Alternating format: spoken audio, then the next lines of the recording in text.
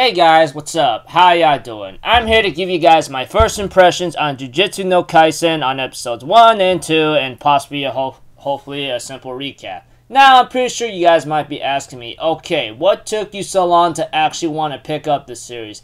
Honestly, I heard about the series multiple times through social media and from other friends and how it's overhyped here and there, and I decided to take a look at the Mal score, and it looks like to me it might be decent, but I highly doubt it'll be much decent. And you guys might be asking me, why are you bothering to watch it anyway then?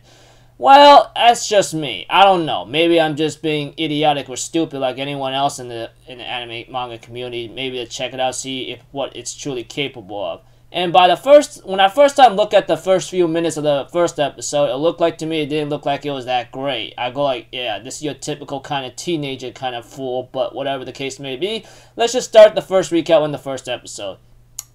All I could see is that, what's his name again? Itadori Yuji, whatever his name is, Itadori-san.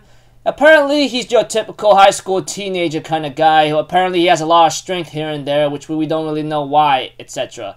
But he has another ability involved. But whatever the case may be, he does visit his grandfather, and his grandfather gave him a last couple of words one last time, you know? You're a very strong kid. You should use that power to help others out, and don't live yourself isolated or alone like how I did, okay? Don't go living that kind of life. It's not something that you should be proud of.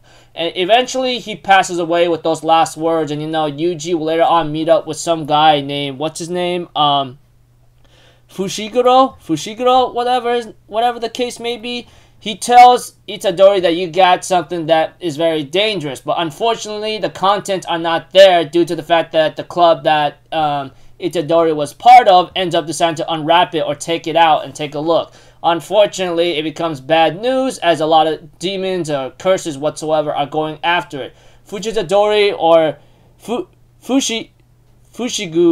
Fushiguro decides to go and try to solve the situation, and Itadori will come in to help out too. But unfortunately, some bad news comes about of a part where a desperate situation where Itadori will end up eating that single finger, which is known to be the cursed object whatsoever, and gains mighty powers from it and destroys the cursed demon right away.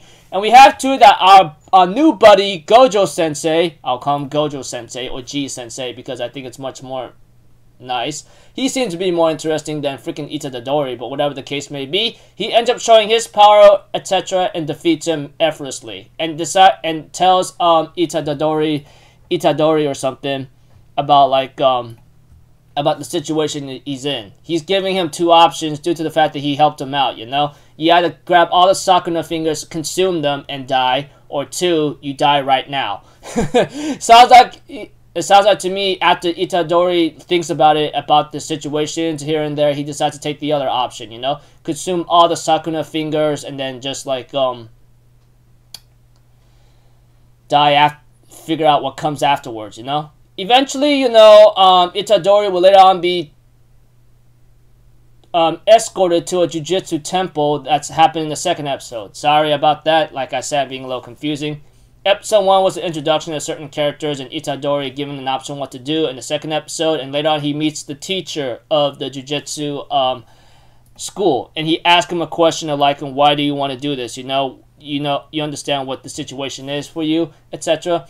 And of course, you know, like there's another finger that Itadori's consumed, and he seems to be still be in control here and there. And we also get to know about the history of Sakuna. That's what the evil spirit is, you know? And we get to know that he's known to be a god or possibly human that's very strong, etc. And then, you know, he got split into pieces, whatever the case may be. But, yeah. Anyways, meeting the freaking, like, principal of the Jujutsu school, etc. We have, too, that the guy was trying to get the right answer out of Itadori. Why do you want to do this, you know, etc.? What's your motivation? What's your source of it? You know, natural disasters happen to everybody each day. What's your take in it? Why you want to do this, etc. overall. And, you know, with not a good enough answer, we have to it that the principal decides to have his cursed dog beat the living heck out of Itadori for the right answer, you know? Eventually, Itadori gives out the answer where, like, he doesn't want to live without any regrets or something, etc., and live the way he lived. He doesn't want to regret it at all, you know? eventually the principal, after getting a satisfying answer from Itadori, you know, he decides to let him in. And we get to see G-sensei or Gojo-sensei along with like Fushiguro ends up having a talk with each other about the situation here and there, you know. And of course we get to know that Itadori is gonna be the locator for the Sakuna fingers and consumer, you know. Since you're gonna be our radar or whatsoever, you're gonna come with us every now and then, kind of thing, you know. And we also got to know a power level of G-sensei, like he's very strong. I mean, like even if Sakuna gains all of his powers whatsoever, he will be the one like still beating his butt up no matter what. So makes me question like if is the power scaling really like is it really like consistent, you know? I don't know.